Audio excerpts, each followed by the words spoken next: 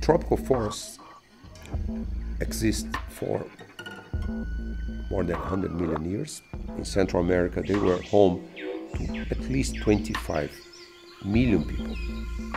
These societies, they learn how to live with the forest, out of the forest, and preserving the forest.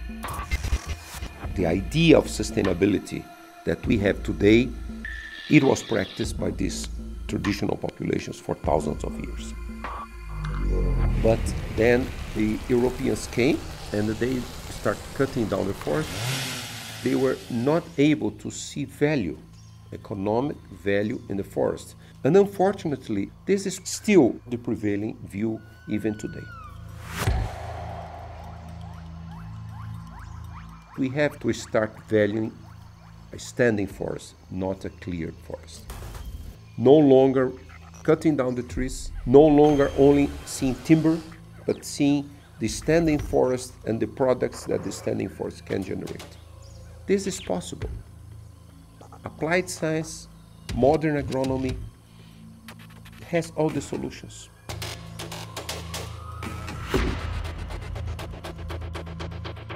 We should exploit standing forest bioeconomy to generate thousands of new products with the standing forest. In the Amazon in particular, it's known perhaps 1,000 to 2,000 different products. However, they are used in very small scale, with small quantities. But there is one exception. It's called açaí. Today, açaí berry in the global markets, there are 35, 40 different products produced mostly in agroforestry systems in the tropical forests. It supports about 250,000 families in the Amazon.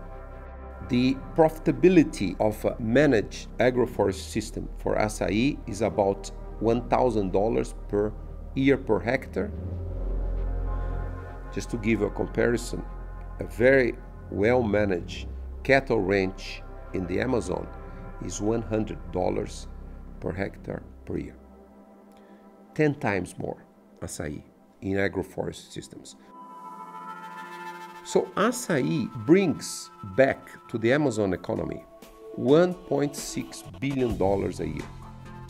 In a few years, it will be $2 billion to the Amazon economy. So I see with some optimism now that we could think of a completely different model of development in which the economic value of species diversity is the real value of the tropics.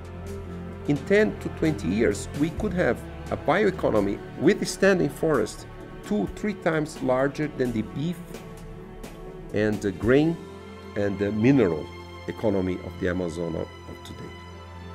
And that's true for all the global tropics.